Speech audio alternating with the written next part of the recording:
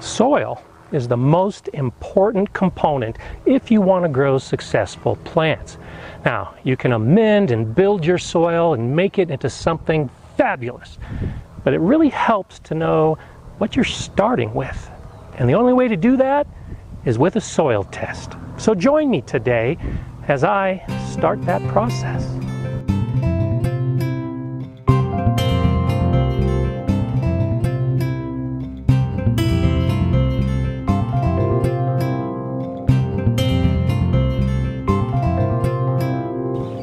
Hi, I'm GardenerScott, and to be quite honest, soil tests for me have always been one of those do as I say and not as I do kind of things.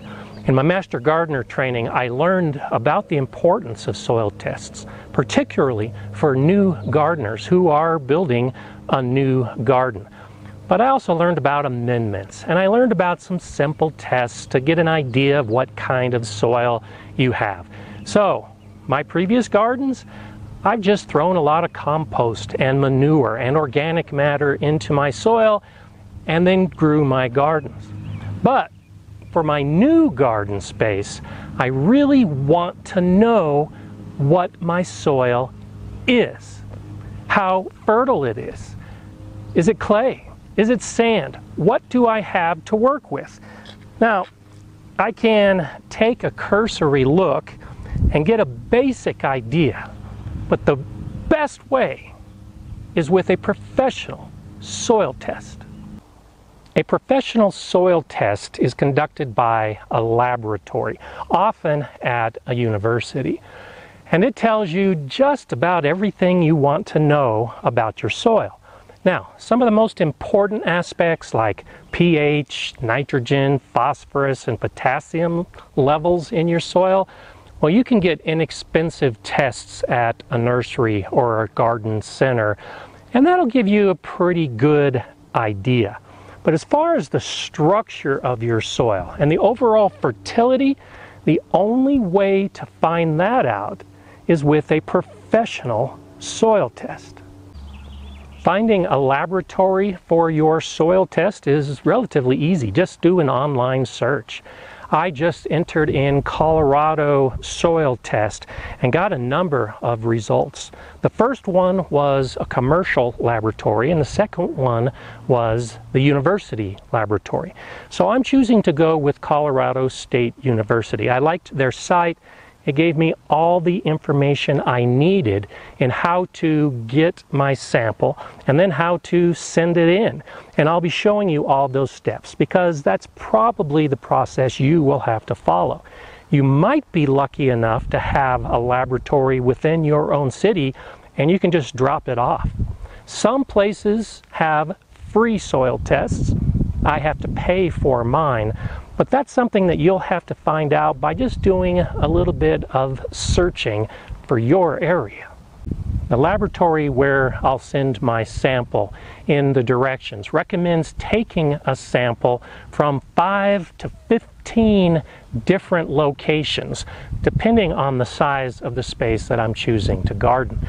Now, I'm hoping to do most of this space, and even though I'll be doing raised beds in certain areas, I'd like to get an idea of the general soil that I have. So I'll be doing probably about 7 or 8 samples from different spots.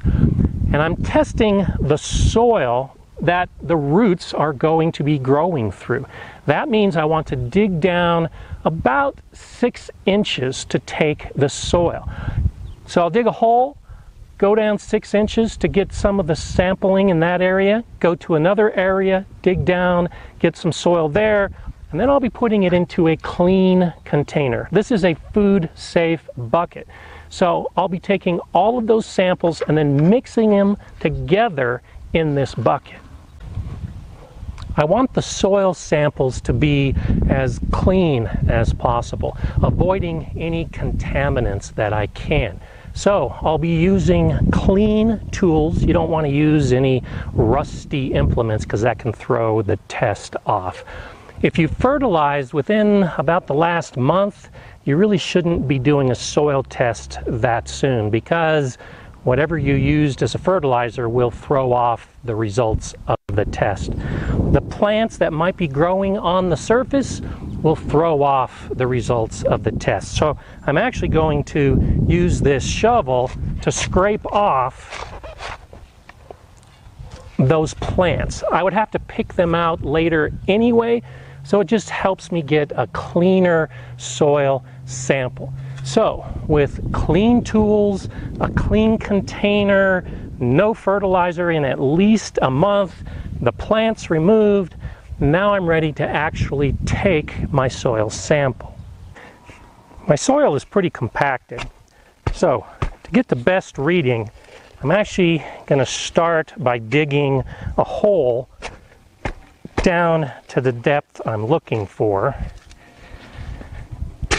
because trying to take a sample with just this first load is probably not going to give me the best readings. But I'm going to dig down to about 6 to 8 inches,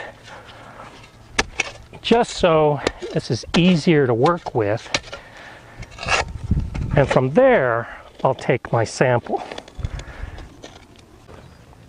You want a vertical sampling of the soil in this hole. If you just collect what's at the 6-inch level, it's really not giving you a good idea of the entire area. If your soil isn't as dense as this, you might be able to just scoop out 1 trowel load of soil and dump it in your bucket. For me, I'm going to have to scrape it and then collect the soil at the bottom to put in my bucket. At this point, 1 cup, maybe 2 cups of soil is really all you need. Remember, we're going to be mixing this with all the other samples in the potential garden space. I'm going to repeat this process in a big circle, going about 10 feet between the testing spots. This should give me a pretty good idea of the soil I have in this area, because this is the area that I'm anticipating I will be doing some growing in the ground. For the other areas where I'll be putting raised beds, it's not as critical knowing what the components within the soil are, because I'll be creating my own soil within those beds. But for this, I'd like to get an idea of what I'm working with by taking a number of samples throughout this space. I ended up taking 9 total samples in this area. And I want to mix all those samples together. Again, using the clean trowel, trying to avoid any contamination that might be on my hands, like the sunscreen that I applied before I started digging. You want to keep this sample as clean as possible. In reviewing the directions, it says I only need to take 2 cups of all this soil that I mixed from the different holes. So I'll just drop this down onto paper towels, which are also recommended because you don't want to put this soil onto a surface that might be contaminated with something.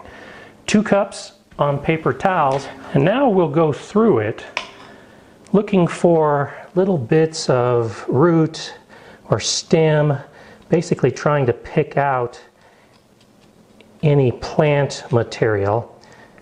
If you find any rocks, remove those rocks. If there's clods that are clumped together, you can break them apart. The idea is to try to get just the soil. We don't want roots, we don't want rocks, and we want everything broken up pretty well. And then after we do all of this cleaning, we'll spread it out on these paper towels and let it air dry for a bit before we send it off. I've let this air dry all day. You really want a dry sample. And then I've put my name and address on this zip seal bag as recommended.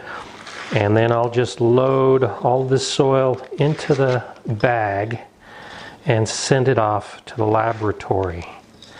Now, if you have a local extension office, check with them because they might have the bag all ready to go, and they might actually take your sample and save you from all the effort of sending it to a laboratory. Be sure to get all of the soil in the bag because some of this that's left behind on the paper towel, the finer particles, that is actually important in the analysis to give an idea of the texture of your soil. My sample is bagged up. Now it's in an envelope ready to send to the laboratory. Be sure that you keep your sample in a cool location before you send it off because excessive heat can affect the nitrogen readings of the lab analysis. And that's one reason why you want to air dry the soil before you bag it, because if you dry it in the oven, you're not going to get an accurate analysis. It's probably going to be about 2 weeks before I find out the results of the soil in my new garden. And when I do find out, I'll be sure and let you know. If you have any comments or questions about testing the soil in your garden, well then just let me know below. If you want to see more of these videos, well then subscribe to the GardenerScott channel if you haven't already done so. And if you like this video, you can give me a thumbs up and share it. I'm GardenerScott. Enjoy gardening.